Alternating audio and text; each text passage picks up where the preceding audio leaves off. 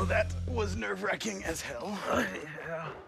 All right, gentlemen, our bladesmith's task was to use 5 days at their home forge to fabricate a cutlass in their signature style of their own design. Doug, let's start with you and Tobin's blade. You have a weight here that is so blade heavy, it was hard to control.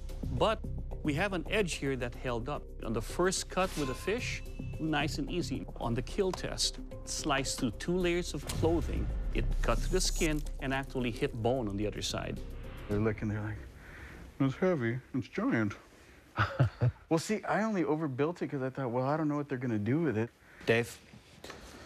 Well, in the strength test, you can see that we wound up with multiple chips in the blade. But in general, it held up very well. It's got a lot of weight, so yeah, sure, it's going to smash through those boxes. And it actually wound up cutting through a lot of that wood, so that tells me, great, it's a good cutter. But the blade's heavy. Jay, what do you think of the overall construction and fit and finish? It's neat looking. It's got a decent sweep to it.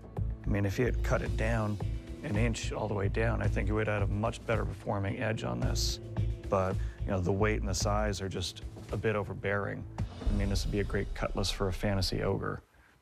Well, at least nobody broke a shoulder or anything. All right, let's move on to Ron's blade.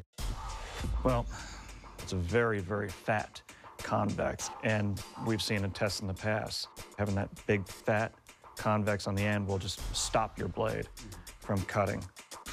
Dave?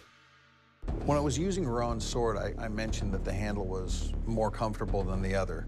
That's not to say that this is a comfortable handle. I mean, it's incredibly rough with this leather wrap just kind of glued in.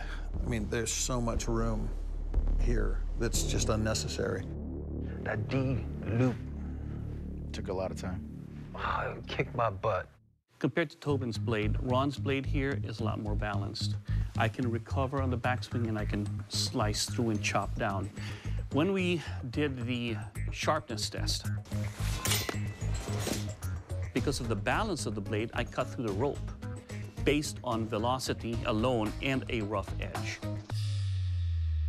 All right, judges, is there a blade on this table that is clearly a Forged and Fire champion over the other blade? Doug? Yes. Dave? Yeah. Jay? Yes. All right, gentlemen, let's go tell our bladesmiths.